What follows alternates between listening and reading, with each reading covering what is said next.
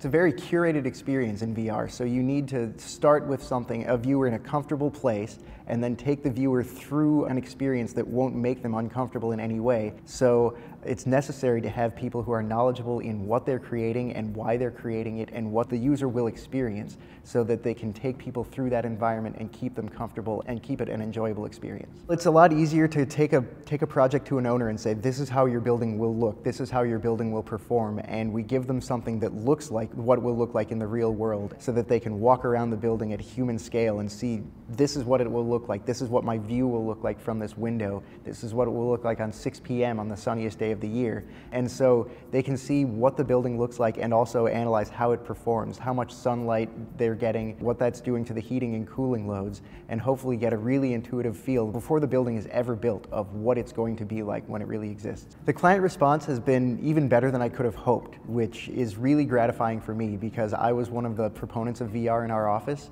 I'm a video gamer, so it was kind of a natural fit for me to say, yeah, we should do that. But for owners and clients to come in and people who have never played a video game to come in and put on the headset and say, okay, now I get it. I understand, what everyone was talking about and what all the buzzwords were about. I'm walking around this building and we haven't even completed the design process. That's pretty cool.